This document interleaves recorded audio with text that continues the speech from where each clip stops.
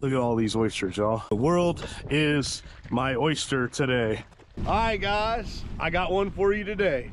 I'm out in my little boat, and I got Mike D, Jettie Rocks Fishing with me. It's two big dudes in a little tiny boat, but going to get some salt run oysters. You guys, if you've been following me for a long time, you know I like to go get my own oysters and eat them. But in this video, I'm gonna show you everything you need to know to go out and harvest your own oysters in the state of Florida.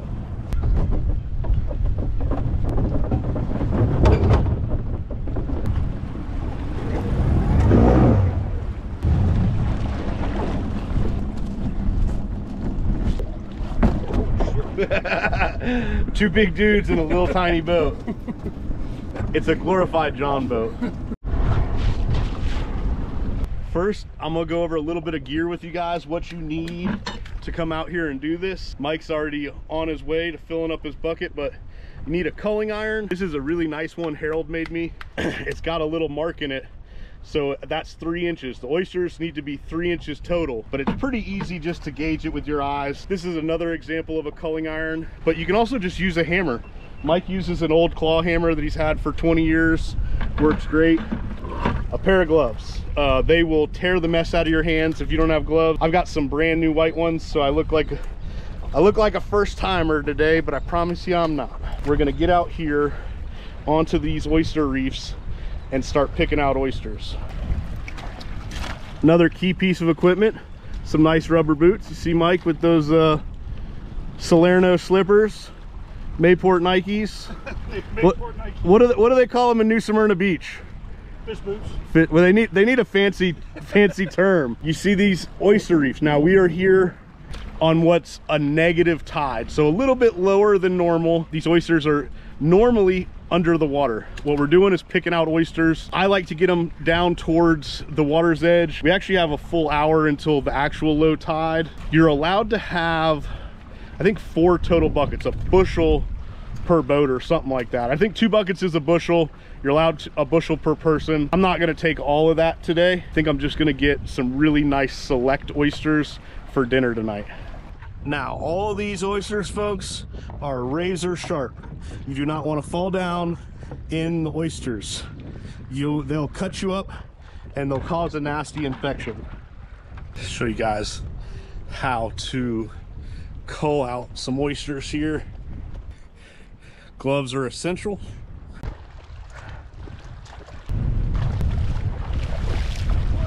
I want this oyster right here, but it's in a cluster of a bunch of other oysters and old dead oysters. So how you get that into something that you eat, take your culling iron, and there's the bases of all the shells. Start tapping, not super hard, but not light either. You kind of get a feel for it. You just start tapping around there and working off. Oh, I just hit my thumb. Working off the oysters that you don't want, so you get down to the oyster that you do want. And if there's a couple little ones on there, it's okay, but that right there is what you do. That's how to cull an oyster. Now, if you were doing an oyster roast, you could leave them a little bit more in clumps just because you're going to put them on there and kind of steam them and pop them. But I think Crystal wants to charbroil these ones. Not quite half a bucket. That'll do us for tonight. I am going to put a little water on top of them, but at this point, there's no need to ice them. Those oysters are fine. They survive every low tide being out of the water. And I just put some water on top of them. And when I get home, I'm gonna show you guys how to clean them up. It is important to note that you cannot just go get oysters wherever you want. There are specific shellfish harvesting areas in the state of Florida. That's controlled by the Department of Agriculture and Commerce. They have a great website. You can go on, you can click on it, you can check if the area that you want to go get oysters, whether it's opened or closed. They also have an interactive map that shows you where the harvest areas are. Now, the reason you want to go to these harvest areas is because they test the water. They monitor the water quality in those areas. They make sure that it's healthy and that it's safe to eat oysters from that area. A lot of what will close an area down is too much rainfall, because you're getting all the water from all the houses and neighborhoods, and the mainland drains down into these estuaries. And oysters are filter feeders, so they will build up any kind of toxin or anything. So it is important that, one, you check that your shellfish harvest area is open, and two, that you are actually in a shellfish harvest area. Well, Mike D.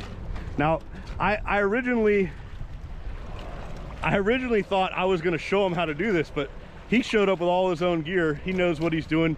He's done it down in his part of the world for a long time. But he's got a quarter of a basket there. Oh yeah. That's more than I got, but like I said, I think we're just gonna do some for dinner tonight, and next week I'm gonna be out of town, so I'm not gonna get a full bushel.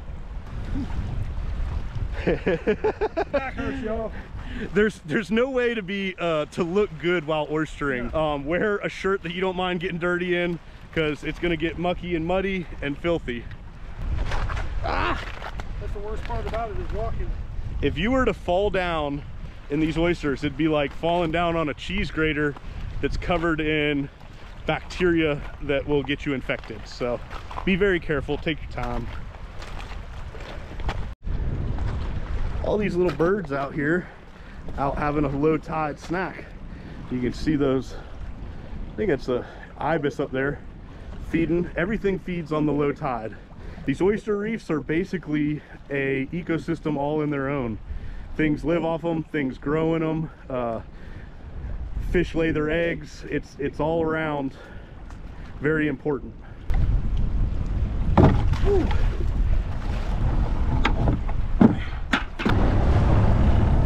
Just idling off the flat here. It doesn't take nothing to get these close to the boat ramp.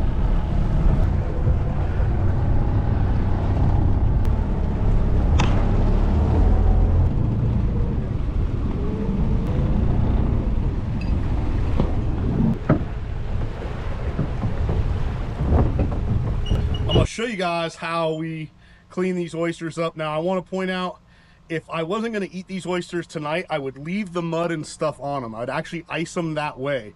They will stay alive much longer that way. But since I'm going to eat them tonight, I'm going to go ahead and clean them. What I do, I just dump them out right on my concrete, as you can see. Nothing real high tech here. And squirt them off, just like that. And then, usually I'm doing like 2 bushels. But, you know, once I squirt that side off, I'll just take it and turn them over with the shovel and keep hosing them off till they're clean like I want them. You know, when we first started out, those things, it didn't look quite like an oyster. It was all muddy and stuff, and clean them off. They start looking real pretty. We'll ice these down, eat them for dinner tonight. We are doing a little bit of surf and turf this evening. We have these salt run oysters that you saw me and Mike get this morning, and I got a little bit of back strap that I seasoned up, and I'm gonna grill. It's just salt, pepper, and a garlic blend on there. Got a hot barbecue grill going, and we're gonna charbroil these. So I want to show you guys how I shuck an oyster. You want to have a rag, gotta have a rag. You will cut your hand. I like a good solid oyster shucker. This one's by Toadfish. I like the one that has a little bit of a bended tip on it. You can get a nice solid handle on that thing so it won't slip off and cut you. You come in here, hold your oyster firm, come in at the base right there. You're gonna push and twist at the same time. It just popped and just come loose, right? I'll wipe off the tip of that, then I'll come in here like this and come in over the top of that shell. So I'm cutting that shell off right there, that part. It goes back in the bucket, and then I will come in, and you don't have to, but I'll just remove any little bit of shell there and release the oyster from that other side of the shell. Now our oysters here are not very big, but I can promise you those are salty, and they were in the water this morning. So I'm gonna get about a dozen of these or so shucked up, and then we're gonna toss them on the grill. Now that all the hard work is done, Crystal is gonna show you how to make charbroiled oysters. Okay, so first you put some butter on them. Exactly how much butter is that? Cube-ish. I'm just pretending to be bacon. Exactly how much bacon is that? As much as your heart desires. How long do you have to leave that in the oven? The bacon? Yeah. That's not funny. She burned the bacon. Now we put a little roasted garlic from the oven. Oops. I like garlic, so 15 minutes convection 400 in aluminum foil with some olive oil, and it's just soft enough where you can smash it up like that. So you do that, okay? Yeah. A little Parmesan cheese. And I know what you guys are thinking. You're probably like, with all of that stuff, how do you even taste the oyster? Well, you just do. If it was good without the oyster, we would just put that stuff on oyster shells and eat it. We also have Everglades and K-Fred, but I'm gonna go with K-Fred for right now. K-Fred, or we do 50-50. Or we can do 50-50, but I like K-Fred. I like K-Fred too. I got the Everglades on my deer, that's what I like. And we're running out of light. We're gonna get them on the grill. Ooh, that grill is hot, hot. Singeing my arm hair. You got a lot of it too. Wait a minute, what did you say? You said it's singeing your arm hair. I said you have a lot of it too. About the same amount as you. So, we've got those. My mouth is watering. Mine is too. I try, you know, like when you open the oyster, they got a little bit of juice in there, liquor, so to speak. I try not to pour that out. I want that in there to help it all cook, you know? Wow, that's hot. Ooh, it's gonna be good. Ooh.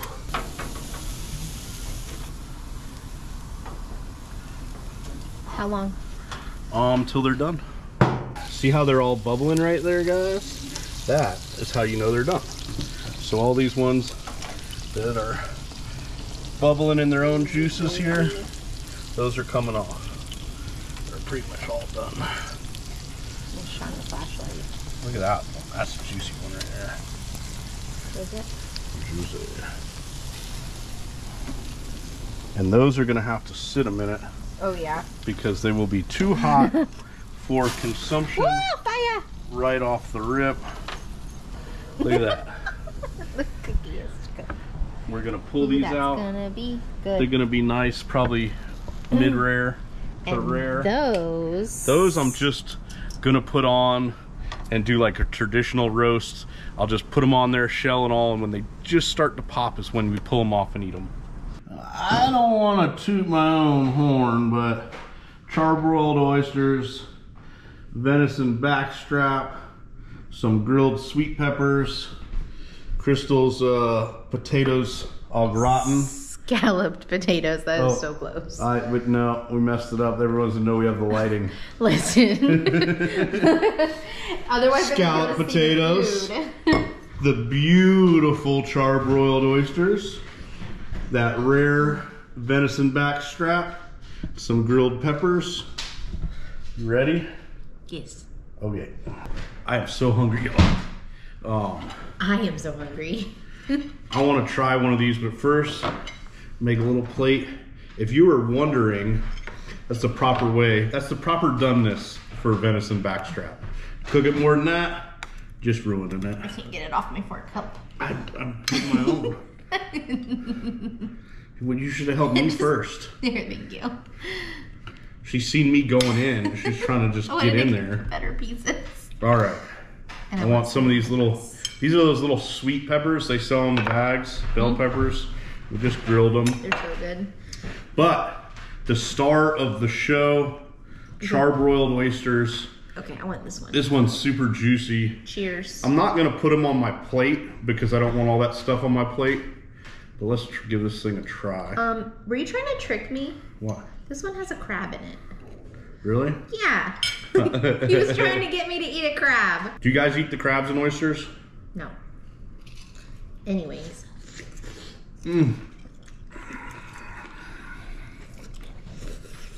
these little crabs actually live in oysters. They're called white crabs. Good.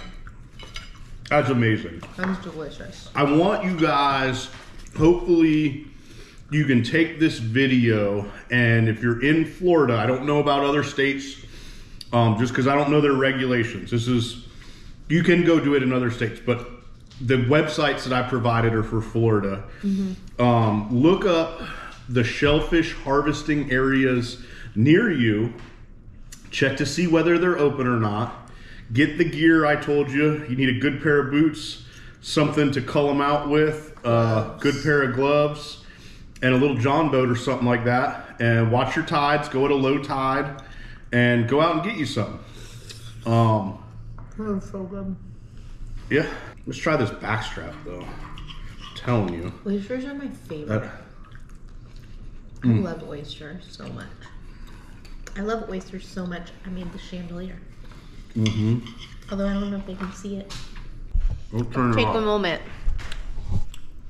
to look at the beautiful chandelier I made. Look at that. I also want to tell you guys that Toadfish is having a celebration event. This is going to be in Charleston, South Carolina. So this particular event is going to be on December 8th. That's a Sunday, Charleston, South Carolina. I believe the tickets are $100. They're having them at a restaurant. It's going to be fully catered. There's going to be a couple of the oyster farms represented there, I believe. And 100% of the money goes back to coastal restoration. And we're going to be there. So if you want to come hang out with us, go buy a ticket. All the information will be in the description. Do one more of these for the sign off. You know? Okay, me too. Here we go. I want this one. No. I want this one. So good. It's like a flavor explosion. It is so good. You know, somebody said that I chew with my mouth open and they don't want to watch me anymore, which is good. But a lot of times, I'm also talking to you guys and telling you food reviews. So it is what it is, guys. So that's going to be the end of this one.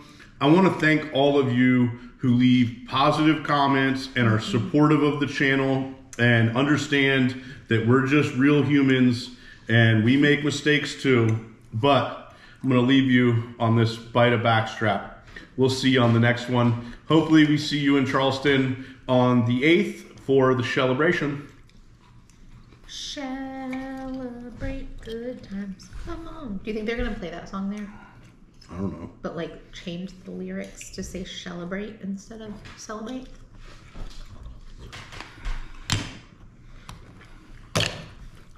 I'm gonna be disappointed if they don't. Are you picking the garlic off? There's a little too much on that Well, one. give it to me. I'll eat it. It's so good for you. You've been sick. You need to eat it.